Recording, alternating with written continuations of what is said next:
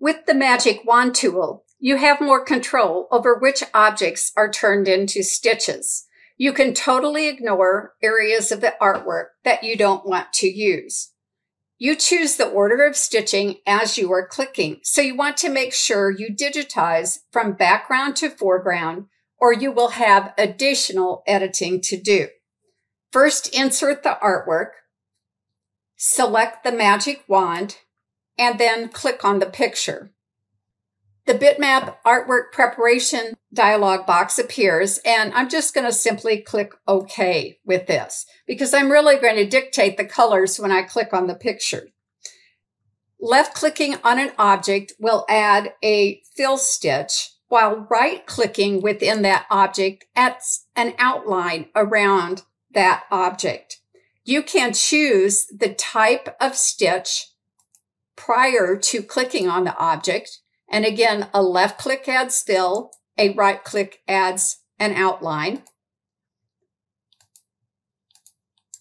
And you can continue to select the stitches as you go.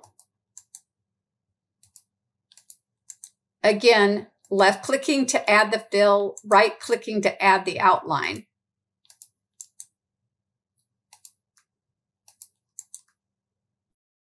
I'm going to choose a satin stitch for the gold bars on the fan, and I'm going to click each object, adding a satin stitch. You'll notice that these are going to need some editing because of the direction of the stitch. Then I'll choose a step fill and add to my red object, and then I'm going to right click within the object to add an outline. When I'm finished, I'll press Escape, and then I can select the Reshape tool to reshape each of these satin bars. When I click on Reshape, I'll drag the peach square to change the angle. I'll press the Tab key to go to the next object, and again, change the angle. Again, the Tab key, change the angle so that these stitches go across the object. That will make for a much neater satin stitch. And I'll complete the editing of each of these objects.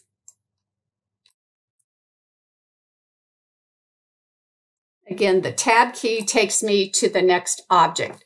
When I'm finished, I press Escape. And if I want to make additional changes, I can do that at this point.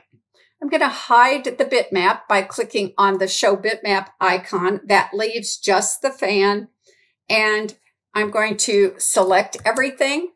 Remember, Magic Wand items also need to have pull compensation changed. I'll go into the Effects, the Others tab, place a check mark by pull compensation, and increase it to 0.40 and click OK.